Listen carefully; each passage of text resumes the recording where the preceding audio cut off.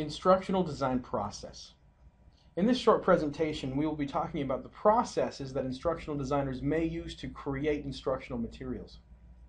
First, let's take a look at some of the tools that an instructional designer uses to create instruction.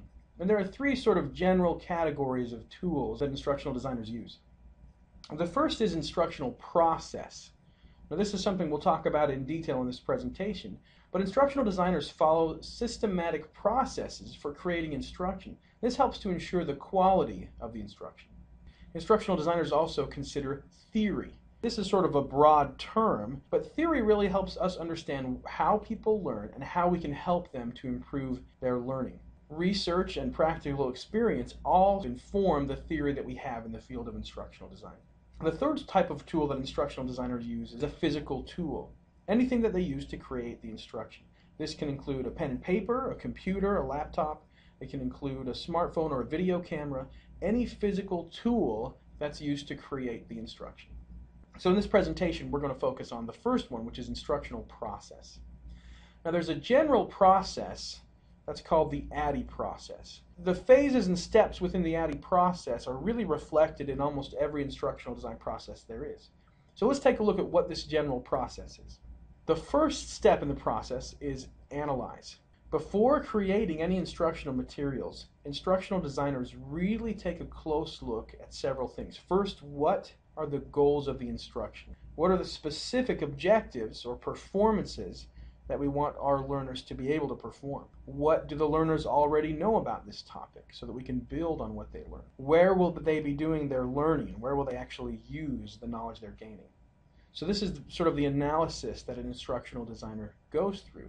Once an instructional designer has a good idea of what their goals are and where they want their learners to be, the next step is to design the instruction.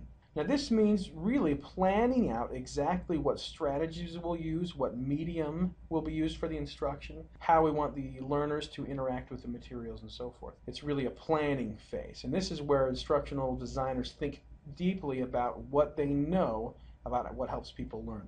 Once a really solid plan has been created, instructional designers begin to develop the materials. This is where they use those physical tools to really create the materials and also the experiences that the learners will have. After the instructional materials have been developed, the next phase is implement or implementation. Instructional designers have the learners actually use these materials. The final phase in the ADDIE process is evaluation. And there are really two types of evaluation. The first is formative evaluation, in which instructional designers get feedback from learners and from other experts on how their instruction is working and how they might improve the instruction. And the purpose of this formative evaluation is really to figure out how to revise these materials and improve them so that when they're implemented in full, they can be as effective as possible. The second type of evaluation is summative evaluation. This summative evaluation really is designed to find out whether the instruction worked and how well it worked. So these are the general phases or steps in the ADDIE process. And you can see how each of these phases builds on the previous phase. You really need a good analysis before you can come up with an effective design. Same with development. If you develop before you have a good plan in your design, you're not going to be able to do a good job. So this is the ADDIE process. Now let's take a look at a very specific process of instructional design. And this is called the systematic design of instruction. This is the process that we use in our courses here at Franklin University. So let's take a look at the steps in this process. The first step is to identify instructional goals.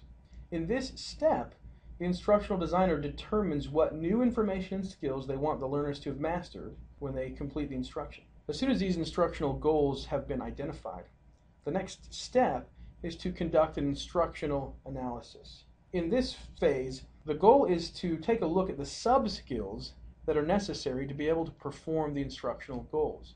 You really need to break down what each goal is into smaller pieces, smaller steps.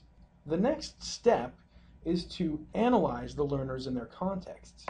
In this step, the goal is to really understand who the learners are, the context in which they're going to be doing the learning, and also the context in which they will actually use the skills. It's really important to know where the learners are so you can build off of that starting point. As soon as you've done these two analyses, the instructional analysis and the learner and context analysis, the next step is to create or write performance objectives. So these are specific statements of what learners will be able to do when they complete the instruction. As soon as the performance objectives have been created, the next step is to develop assessment instruments. Now these really measure the learner's ability to perform whatever you described in those objectives.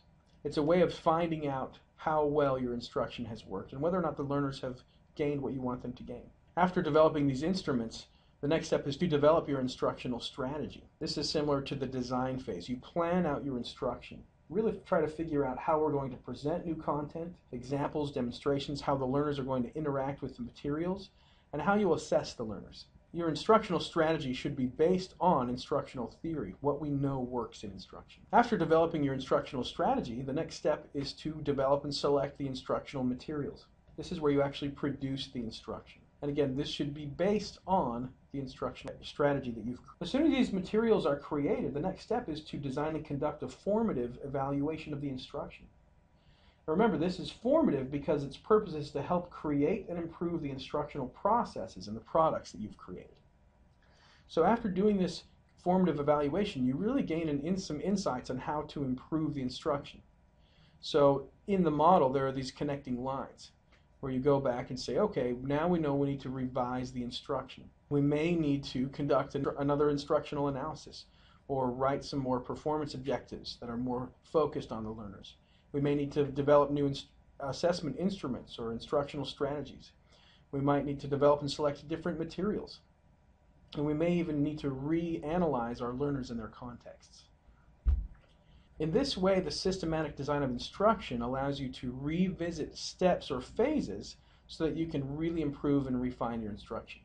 The final phase is to design and conduct a summative evaluation. This summative evaluation really lets you know whether or not your instruction worked. So this is the systematic design of instruction. You can see how each step or phase builds on the previous. I hope this has been a useful overview of instructional design process, and we will continue to develop videos to help explain instructional design concepts.